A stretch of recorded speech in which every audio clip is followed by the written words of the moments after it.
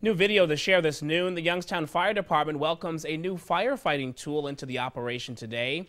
The city christened a new 95-foot ladder truck. It's now the second one of its kind in Youngstown.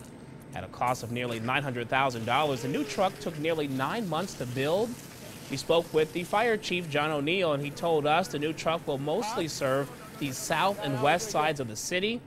The big advantage is how it will help firefighters respond much quicker to blazes. They're making the trucks a little easier to drive and maneuver, and their speed in operation. In other words, when we get to a fire, we can have the truck set up and in the air much quicker, actually, in probably less than a minute. And some of the older trucks didn't have that advantage. And the chief says he expects to get about 25 years of service out of this one truck. And over that time, it will probably respond to 6,000 or 7,000 fire calls.